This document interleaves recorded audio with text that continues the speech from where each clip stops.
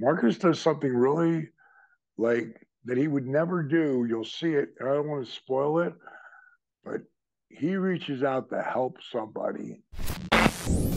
Rewind, recap, relive. For over 50 episodes, the revolutionary force in wrestling interview. The other story is that we're going to be putting out is Marcus Bagwell, who was, like Jake and Scott, an addict, and did not think he was. For 20 years, he was, and it pretty much almost completely ruined and ended his life. And the movie the Docu Series is called Change of Die because these guys don't get their shit together. They're going to die in the next 5 years.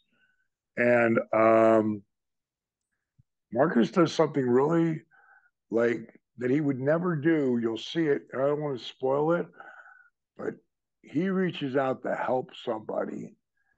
And then I helped them as well. But Marcus was the focal point of helping this person.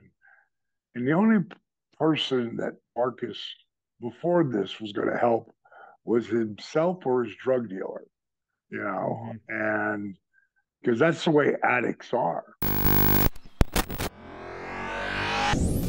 Rewind, recap, relive. For over 50 episodes, the revolutionary force in wrestling interview.